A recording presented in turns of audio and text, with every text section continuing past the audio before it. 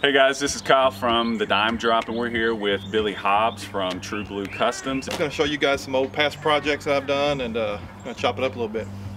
Sweet.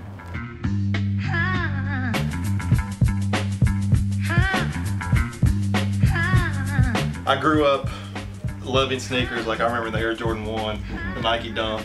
Those were kind of like my gateway drug to sneakers, I guess you could say. Probably 10 to 15 years ago, you know, when the internet first came, you know, there was like Nike Talk forums. So there were some small guys doing some custom work.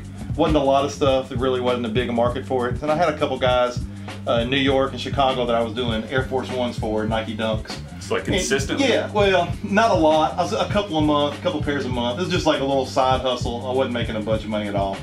Fast forward 2010, 2011. My son, which is 16 now, he was into sneakers.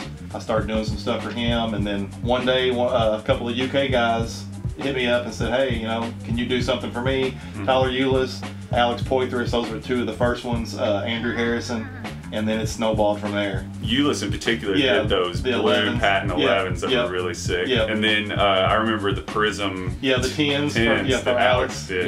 Yeah. Have you noticed that like certain UK teams have more? I felt like that 2015 team had a lot of like intense sneakerheads. It did. On that they team. did. You know, every year, of course, it's a new crop coming in. So it's this particular year, this past year, a lot of these guys are really into sneakers. Yeah. And, with custom stuff. So like PJ Rock, the the royal blue 11s. Those were nice. I did a couple pair for Hami. Of course, the Philly pair I did for Quad A. Those were crazy, you know, to celebrate like his roots in Philly. And Nick Richards, I did a Jamaican pair for him. Those were crazy. I know a lot of people are like, why is he wearing black and green? You know. Yeah. But they came out dope, man.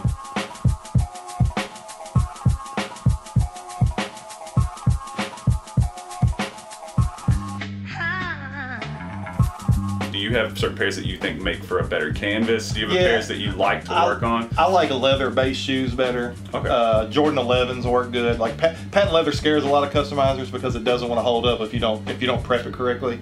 But anything pretty much leather, like Air Force Ones, that's a huge canvas.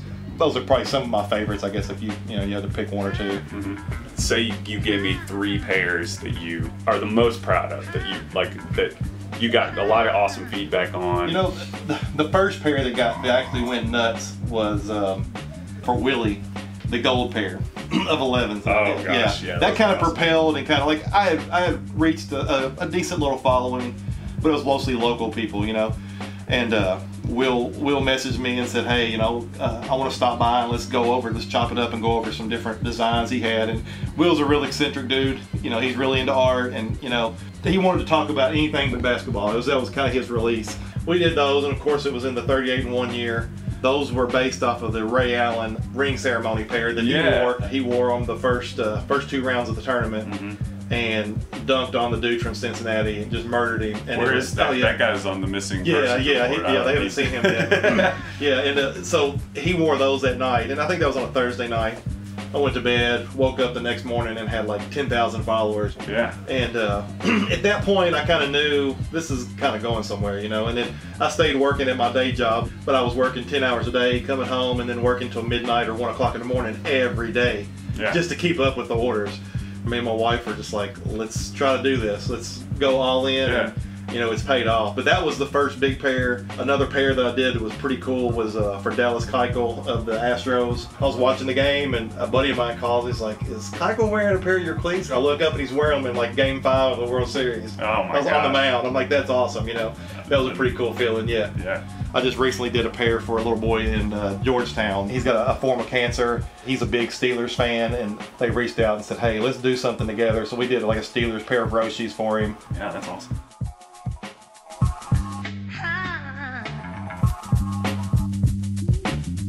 You interact with a lot of players. Yeah.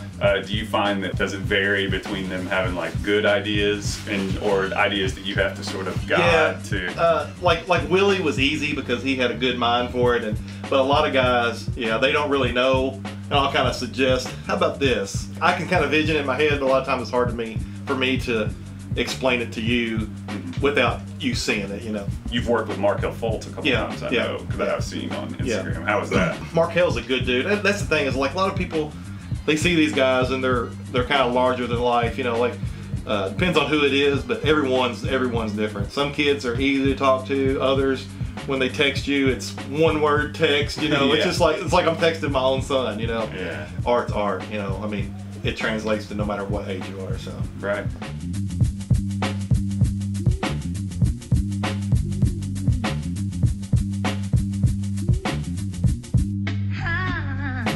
How many customs would you say you've done now?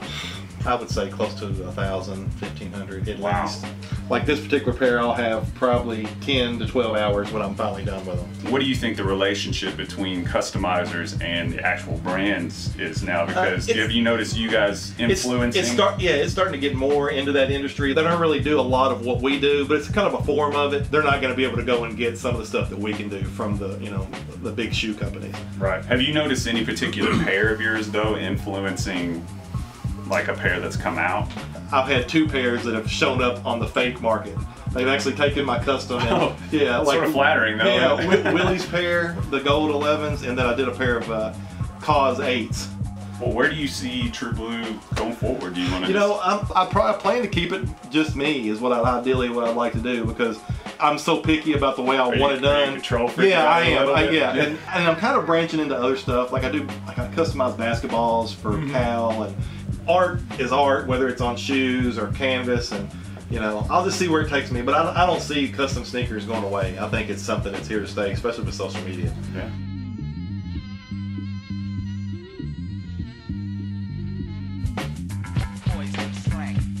Hey folks, I appreciate you watching, and if you like this video, click the like button and be sure to subscribe. We're gonna have more sneaker related stuff in the future, and also check out my player deep dives if you haven't already. You can also follow me on Twitter at JKyleMan. Say hey.